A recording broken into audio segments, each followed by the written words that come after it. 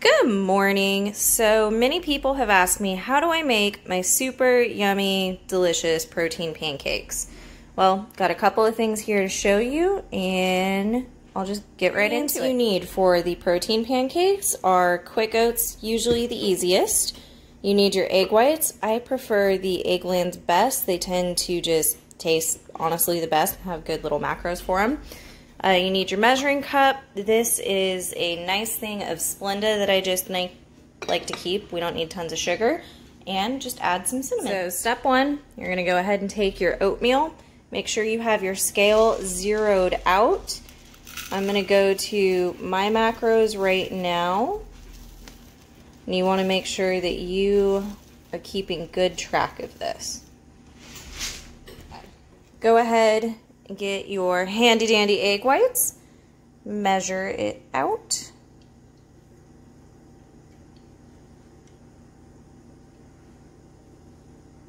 Try and avoid some of the spill because I accidentally spilled some. You take your egg whites and you pour it in there. Super easy peasy. Then you're going to go ahead and take your cinnamon.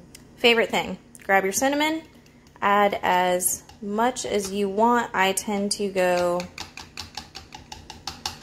a little cinnamon crazy. Get your Splenda.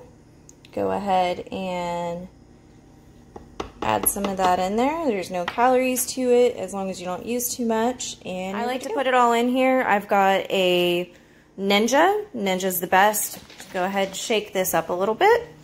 We're going to come over here, avoid looking at my giant pile of mail that I seem to just never go through. We're going to blend this real quick. That the blending is done, I just go ahead and get a pan. It's already preheated. Spray it non-stick. It is the best. Just go ahead and take your pancake batter, pour it on in there. I like to do one giant pancake, plus you make sure you've got everything in there. Then all you got to do is wait for it to bubble a little bit when it cooks, and voila, protein pancake. Insider tip, to get a super fluffy pancake, go ahead and use a lid. It keeps in all of the steam, and it's super fluffy. That the pancake is totally cooked. Side note, sometimes when making these, they can turn into slightly funky shapes. Taste the same all together, but go ahead and take it. It is now fully cooked.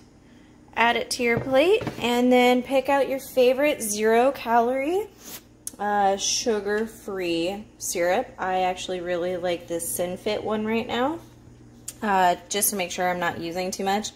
Pour it into a little bit of a, I'd call it a ramekin. That is not a ramekin, a little bowl, baby bowl. And enjoy.